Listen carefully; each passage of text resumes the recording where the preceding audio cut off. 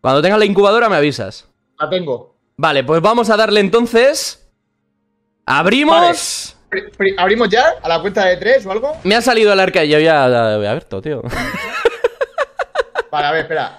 Vale, ¿cuánto te ha tocado de arco, Venga, vamos a darle 3, 2, 1.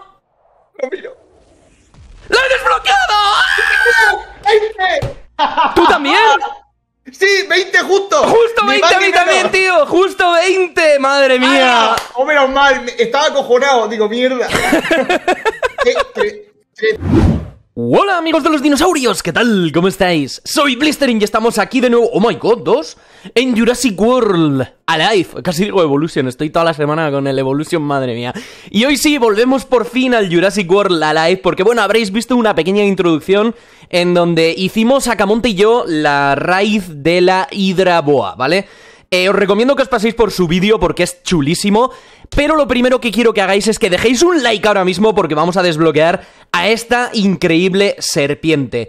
De hecho, quiero que me dejéis en los comentarios a ver si creéis que la Hidraboa merece la pena, ¿vale? Para estar en el equipo. O sea, en el equipo de PvP, ¿vale? Yo supongo que también saldrán guías y demás para hacer con esta serpiente otros dinosaurios, ¿vale? Otros jefes dinosaurios y demás. Pero quiero que me dejéis en los comentarios, por favor, si creéis que esta serpiente increíble merece tenerla en el equipo o no. O si es mejor la Spinoconstrictor, porque la Spinoconstrictor en realidad creo que la puedo subir hasta el nivel 27 o algo por el estilo. O quizás puedo tener las dos, no tengo ni idea. Dejádmelo en los comentarios, por favor. La verdad es que estoy esperando un reseteo de boost porque necesito esas dos cosas, la verdad. Necesito, pero bueno, ahí está nuestra increíble Hidraboa, el nuevo dinosaurio alfa, o bueno, animal cenozoico, como queréis llamarlo. Pero bueno, esto ya sabéis que son como una especie de superhíbridos. Los alfas estos son como una especie de superhíbridos, ¿vale? Uy, my god, que se sale de la pantalla. A ver, vamos a... Ahí está. A ver, ahora sí. Oh my god, qué chula, tío. Que haga eso. A ver, ahora se saldrá otra vez, ahí está. Pero esto, mirad. Ahí. Madre mía, qué miedo da esta serpiente, ¿eh? Bueno, vamos a hacer unos cuantos combates. De hecho, Acamonte me dio un consejo, ¿vale? Para grabar el vídeo y demás. Ahora lo veremos porque si no tengo ninguna incubadora guapa, pues seguramente haremos lo que me dijo Acamonte y si no os explico lo que me dijo. Pero bueno, golpe anulador instantáneo, ¿vale? Prioridad, al menos... Bueno, elimina todos los efectos positivos y el ataque básico, básicamente. Alerta escurridiza, que se pone, pues, lo de... ¿Cómo se llama? Se pone invisible y demás, esquiva, etcétera, etcétera. Y, ojo, porque si tiene bajo amenaza, aumenta un 50% la probabilidad de golpe crítico durante 2 ataques, dura 2 turnos, ataca al de más daño, reduce el daño en un 50% durante 2 ataques, dura 2 turnos. O sea, es una maldita locura este bicho, ¿eh? De momento sí que yo, obviamente, la acabo de crear, ¿no? Y yo no tengo ningún boost para meterle, pero sí que es verdad que este bicho creo que va a estar muy bueno. O sea, podemos empezar perfectamente como, por ejemplo, con el impacto preciso, ¿vale? Luego podríamos hacer una alerta escurridiza y después de la alerta escurridiza meterle los colmillos de fábula. Sobre todo si vemos... que... A ver, yo creo que lo mejor es sacar a esta serpiente, ¿vale? Cuando ya le queda poca vida al rival. O sea, cuando te han matado un dinosaurio. Y con eso lo que haces es simplemente, pues... tener como más posibilidades de reventarlo, ¿no? O sea, ya lo vamos a ver. Vamos a intentar hacer alguna incubadora y os voy a enseñar cuál sería mi estrategia, yo creo. Ostras, debería estar pillando estos, los Sinosauripteryx. Que estos están chulos, tío. No tengo mucho ADN de ellos. Vale. Esta la podemos hacer, yo creo. ¡Ah, solo es uno! La criatura tiene un ataque de grupo. Pues yo diría que podría haber puesto la Hidraboa, ¿no? Porque la Hidraboa, bueno, en fin. Podría en realidad poner a cualquiera. Yo creo que el Gemini o el Sconosaurus va a ser aquí lo mejor. Sconosaurus. Pero bueno, vamos a hacer una cosita. Vamos a hacer lo que me recomendó Acamonte, ¿vale? Nos vamos a ir aquí a la campaña y vamos a buscar unos dinosaurios que estén guapos para luchar contra la Hidraboa. Por ejemplo, alguno que se defienda en plan... No, estos son demasiado demasiado... líderes de batalla, vamos a ver. En plan, estaría muy chulo poner unos Indominus Rexes, ¿no? O sea, luchar contra un Indominus Rex. Vamos a ver aquí, por ejemplo. Este es el Lord Lithronax, así que no. Seguramente estos estarán bastante bien. No, estos están al 30, estos son demasiado chetados para la Hidraboa. A ver, digo porque tienen busteos y demás. A ver, la Hidraboa nos podría servir aquí también. Mirad, por ejemplo, este estaría bastante bien. Pues esto es lo que me dijo Acamonte, que viniera aquí y, claro, estos dinosaurios al final, pues tú te puedes encontrar un combate personalizado. Madre mía, que van a estar todo combates individuales, tío. Vale, ahora ya no son individuales, ¿verdad? Mirad, esto sería... Uf, pero esto lo que tiene son un montón de sangrados, ¿no? Y luego mucha cura.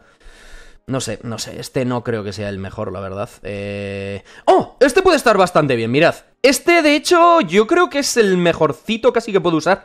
A ver, obviamente la Hidraboa no va a ser aquí lo mejor, ¿vale?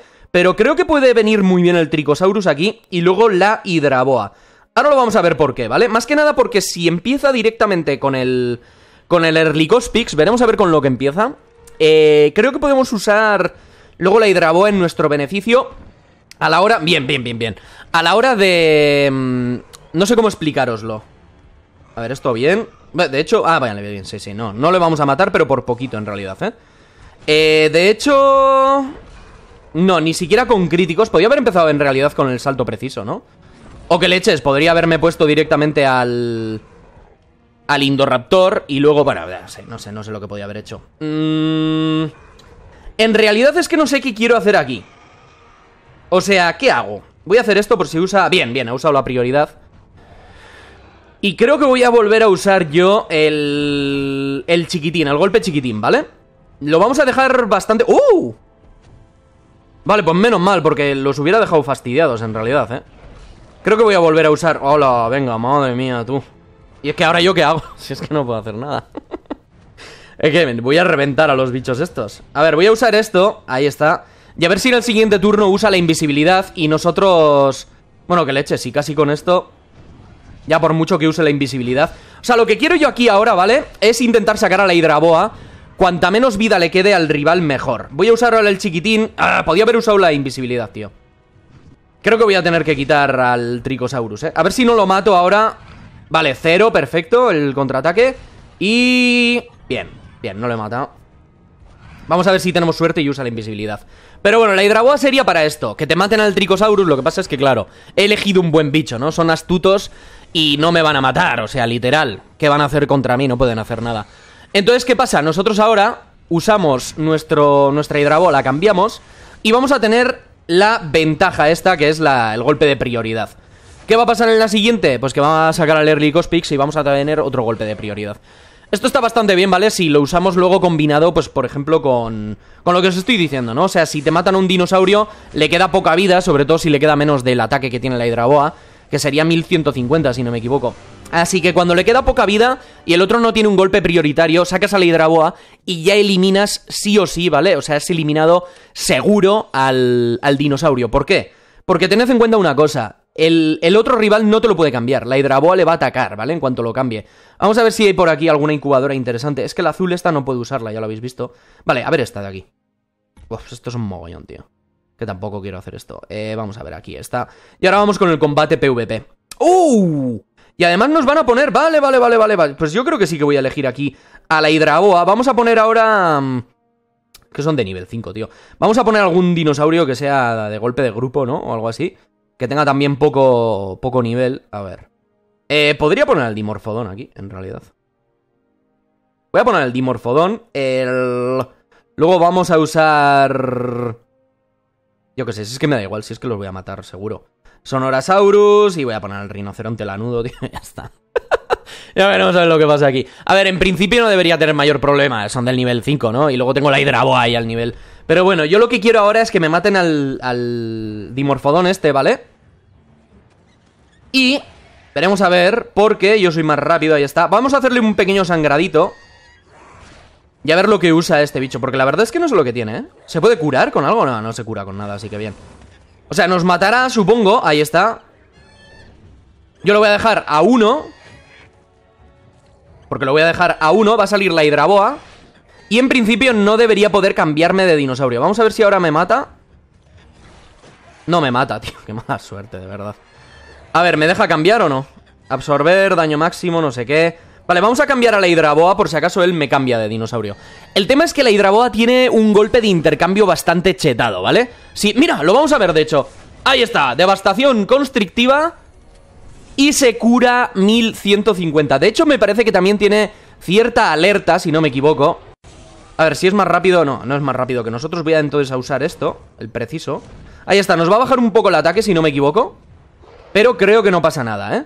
Porque aún así nosotros... Bueno, no sé si lo voy a llegar a matar. Igual no, ¿eh? Igual no lo mato. Ahí está, ahí. ¡Oh, un critiquín! ¡Qué chulo, tío! Me encanta cuando hace estos ataques, ¿no? Que le sale ahí de repente crítico sin siquiera nosotros enterarnos. Está muy guapo, tío. No sé qué miniatura voy a elegir, la verdad, con la Hidraboa. Seguramente use como las serpientes estas de Jurassic World, el juego, ya sabéis, cuando estaba ahí haciendo lo de Constrictor, ¿no? Pues usar una de esas, la miniatura esa probablemente. Bueno, bastante del Megalonyx, ¿eh? Tengo interés de subirme luego al Megaceratops este, me parece que se llamaba, pero bueno. Vale, pues vamos a ir a ver si podemos echar un combate de PvP, ¿vale? Voy a hacer un pequeño cortecito y ahora volvemos. Y vamos a ver si tenemos a la Hidraboa en combate. Estamos con Mars, ¿vale? La probadora oficial de dinosaurios. Y bueno, había pedido gente por Discord, por el Discord, bueno, tenéis el enlace en la descripción. Y perfecto, está la Hidraboa, le voy a poner ahí un dodo con corazoncito. Así que vamos a usar entonces, como os digo, un poco la táctica, ¿vale? Intentar dejar... Uy, digo, ¿por qué no está sacando, tío? Se ha puesto la cabra. Oh my god. Oh my god, vale, pues yo creo que este es un buen ejemplo, por ejemplo, ¿vale? Para que veáis que ahora mismo es lo mejor para... Bueno, contra la Hidraboa es lo mejor esto. Ojo, ¿cuánto ataque tiene? No me mataría, ¿qué hago, tío? Porque no me mataría, o sea, yo ahora lo que quiero es que ella me mate. ¿Nos la jugamos a que haga un crítico? Creo que no, voy a hacer esto. Ahí está. Voy a cambiar de dinosaurio, ¿vale? Y nos la jugamos a que me haga un crítico. Ahí está, perfecto. ¿Por qué? Porque ahora prefiero que maten al Rex, ¿vale? En vez de al otro. La verdad es que luego el otro lo puedo sacar con una cura y puedo hacer más cosas con él, así que no hay mayor problema. Entonces, como os decía, la táctica va a ser eso. Cuando me mate a un dinosaurio, nosotros sacar a nuestra Hidraboa. ¿Por qué? Porque va a ser, bueno, pues con el ataque... ¡Oh my god! No me puedo creer, la serpiente contra la serpiente puede ser. Vale, ¿tiene más velocidad que yo? No. Así que creo... Lo que pasa es que tiene inmunidad a la distracción. Vamos a ver lo que usa, ¿eh? Depende de lo que use, igual me ha matado en este turno. Que he sido un poquitín tonto. Quizás tenía que haber usado... No me mata en este turno. Vale. Uf. Ahora aquí tenemos un problema. Creo que voy a usar esto porque yo no la voy a matar a ella, ¿vale? Seguramente lo que va a pasar es que se va a esquivar. Ahí está, ¿veis? Ha esquivado, entonces, como os decía. Y nosotros, lo único malo de aquí... Ahí está. A ver, creo que en la siguiente todavía no tiene ni el gol... ahí está, no está la... No está el golpe hiriente, entonces... Vamos a sacar a la Hidraboa, como os digo. Muy bien. A ver... Y lo que podríamos usar aquí... No tiene resistencia a sangrado. Creo que voy a usar esto... ¿Vale? Ahí está, sí, usa la devastación precisa. Así que ni tan mal, vale. Alerta de engaño. La verdad es que me gustaría que se le subiera la velocidad en vez del ataque, sinceramente, pero bueno. Ya veremos a ver si podemos probar bien la Hidraboa o no. Ahí está, perfecto. Lo bueno es que, claro, le va subiendo el ataque. ¿Cuánto le dura? Un turno, o sea, solo se subirá un 30% el ataque, ¿no? Directamente, yo creo que es. Claro, que esto dependiendo... Madre mía, tío. Pues me tiene que poner el bicho más chetado que hay. A ver, creo que podríamos usar esto, en realidad. Vale, porque ella yo creo que me va a matar ahora. Voy a usar esto. Seguramente use el golpe básico. Por si acaso me defiendo, ¿no? De la... Bien, bien, bueno, no ha usado el golpe básico, pero casi. Bueno, pues para esto más o menos nos valdría lo que es la Hidraboa, ¿vale? un poco como habéis visto ahora mismo. En realidad creo que ya lo tenemos ganado porque solo tengo que sacar a los compis. Ahí está. Y ella ya no me puede cambiar. Bueno, me puede cambiar todavía, pero sería mala suerte si me cambia, ¿vale? Porque tiene... Bueno, mala suerte no. Tiene o sea, tiene mucha resistencia. ¡No! Ha evitado el intercambio y lo matamos. Pero bueno, más o menos así es como deberíamos usar un poco la Hidraboa. Ese es el tema. Cuando ya le queda poca vida, lo que pasa es que también la serpiente nos ha pegado un crítico, etcétera. Pues bueno, es lo que tiene, ¿no? Tampoco podemos hacer mucho más con esto. No sé, me gusta. En general me gusta bastante lo que es la Hidraboa, pero lo veo para... Bueno, pues como todos los dinosaurios al final, ¿no? Para ciertas situaciones. Yo creo que lo vamos a tener que usar para ciertas situaciones. En PvP yo creo que va a venir bastante bien. Lo que no sé es con qué dinosaurio lo podría intercambiar. Seguramente habrá gente que me diga, Bliss, te cambia el Tricosaurus. Pero es que el Tricosaurus a mí me encanta. Ahora mismo yo creo que el que menos me sirve aquí, sinceramente, es el... Es porque es el que menos busteado lo tengo también, ¿eh? El que menos me sirve yo creo que es el propio Hadros Lux. Habrá gente que me esté diciendo, pero Bliss, te tienes que poner... Bueno, pues sí es lo que tiene. Yo creo que esto es lo que tengo que poner, la verdad. Pero creo que está bastante bien así el equipo ya. O sea, tendría que subir al Scorpius, pero todavía no tengo suficiente ADN de Carnotaurus. Que por cierto, ¿hoy es el día del Carno? Sí, ahí tenemos al Carno. Pues tendré que hacer hoy la raid del Carno y con un poco de suerte quizás pueda subir al Scorpius Rex al nivel 29, cosa que me va a venir bastante bien. No, mucha suerte tendríamos que tener para subirlo al nivel 29, la verdad. Lo tengo bastante busteado, me gusta bastante el Scorpius como está. Seguramente haga...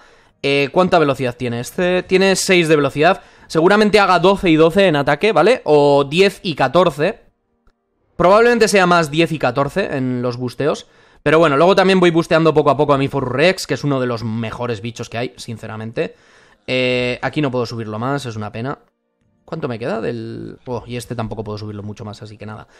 A ver, me faltarían 70 solo para tener una multifusión de 10, ¿no? Y tenerlo a 200 y pico probablemente de ADN, pero bueno, es lo que hay. Pues nada, chicos y chicas, espero que os haya gustado el vídeo de hoy. Nos vemos en el siguiente y un saludo. Adiós.